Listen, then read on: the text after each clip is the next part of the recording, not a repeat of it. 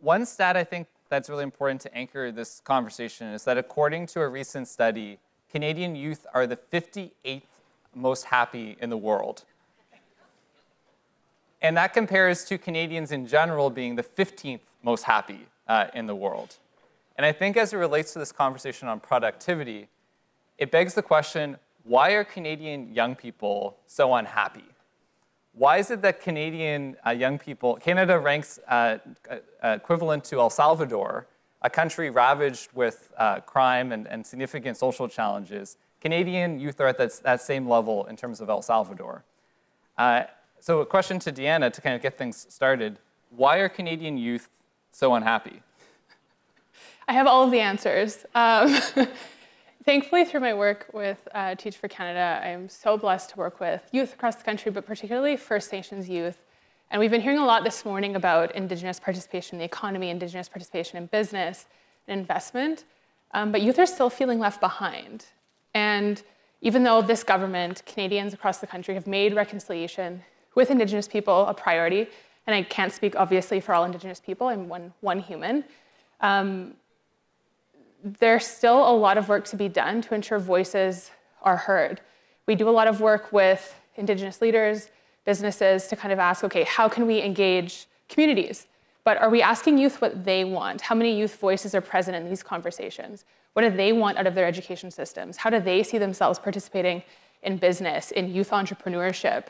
Are we asking them, their ideas for the future? They're ready. There have been historic investments across the board in, again, as I said, kind of education, but they're kind of landing a little bit flat as far as actual youth participation in those programs related to global learning loss from the pandemic. Students simply just not coming back to the classroom.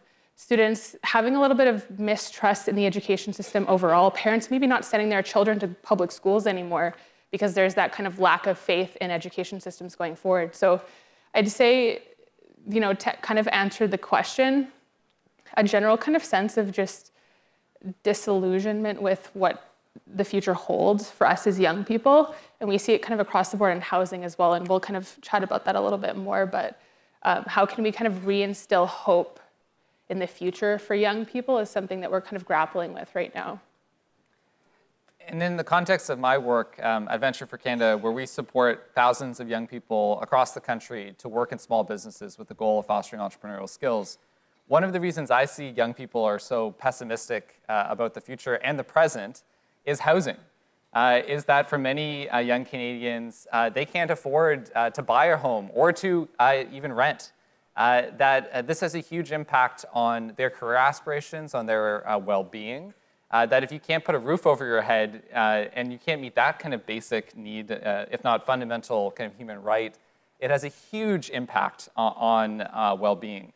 And I think as it relates to this productivity conversation, it's interesting earlier in the morning where folks mentioned that the data started to change around 2014. And when folks mentioned that 2014 number, I thought to myself, well, what correlated with 2014? It was around that era where housing prices continued to accelerate. And it's interesting to think around what is this link between the housing crisis and our productivity crisis? Because what I see firsthand is that so many young people want to create businesses, but they're not able to because the cost of housing is so significant. If you're paying 50, 60% of your income in rent or mortgage payments, it's really tough to take the risk to create a business.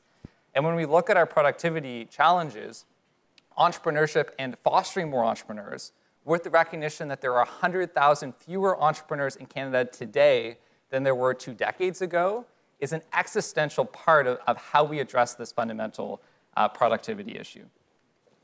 We chatted a bit backstage just about risk and the ability of, again, young people to want to incur risk. And I think it had been mentioned in a prior session as well, just around being able to move laterally across provinces. If I'm somebody who needs to upskill or retrain for a job, if I can't afford to move to Toronto or Vancouver from Thunder Bay or Fort McMurray or Whitehorse, I'll probably just maybe stay in my community because I have housing, it's a little bit cheaper, and we'll just kind of continue to chug along and maybe at the same job, even though I have those aspirations to kind of move. So how can we facilitate risk-taking among young people, among families? Someone also touched on childcare, the need for young families to have childcare so that maybe that person can go to the city to be trained. Bringing training to communities is something that we're really working on. Why should First Nations, why should rural people have to leave their home to be trained? It's going to be a long-term challenge. We need long-term investment in those kinds of programs. It's not something that's going to be solved overnight. But where is there a hybrid kind of happy medium? The pandemic was such a gift in that we've seen hybrid training models. We're seeing education and training programs going to communities themselves directly. And they have access to so many different resources, so many different opportunities that they didn't have previously. So it's those kinds of things that we can kind of lean on, continue to understand, so we can make education also more accessible for communities kind of across the country. And on that point of education, a key part of education is how do we increase access to work-integrated learning for more young Canadians, recognizing that students who participate in work-integrated learning and post-secondary are proven based on studies to earn as much as 30% more upon graduation. So recognizing a key part of how do we foster a more productive workforce is education, but also providing more young people with practical work experiences that help them to be more productive in their lives and careers. And I think also a broader point is programs are important in terms of how we address this productivity crisis, but so is culture. That as the old adage says, culture eats strategy for breakfast, I think is an important point. That when I talk to entrepreneurs who sell in Canada and the US, one of the things that they often talk about is getting to yes, closing a sale in the United States is so much easier than it is in Canada. And even in my own life experiences, when you're selling something new, in Canada, there can be this massive resistance to new ideas, to change, to risk.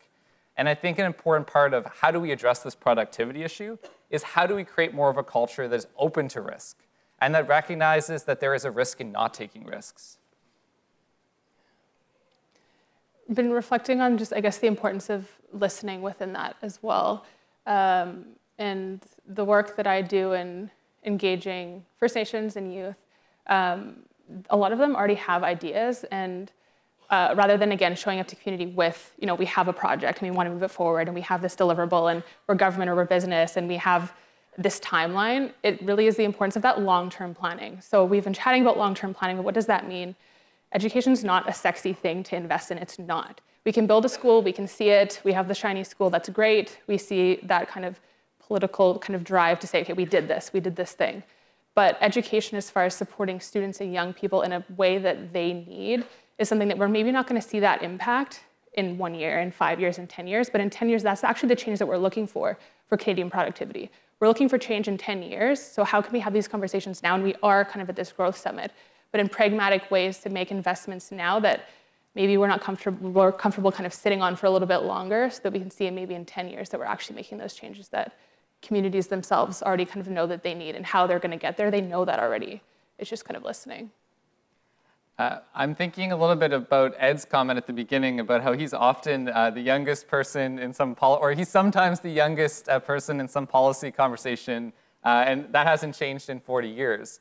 And I'm thinking of also the fact, I was kind of we were laughing to ourselves because we were like, oh, it's a nice compliment that we're considered youth. We're both in our early 30s. I'm almost 33, which I think in the context of this space is like young. But in other spaces, not so much. And I think it's important to reflect on how do we involve more young people, including folks a lot younger than us as well, in policymaking, in decision making. And I think that when we think of how policymaking can sometimes benefit older generations versus younger, and the work of like Paul Kershaw and Generation Squeeze and generational inequities, there's many reasons I think why we have generational inequities in Canada. But I think partially is that young people are often not centered or sufficiently included as part of policymaking decisions. And there's a variety of structural, political reasons for that. But I think if, to link back to that productivity issue, if we're looking 30, 40 years out, it's critical that young people have an important voice at the table.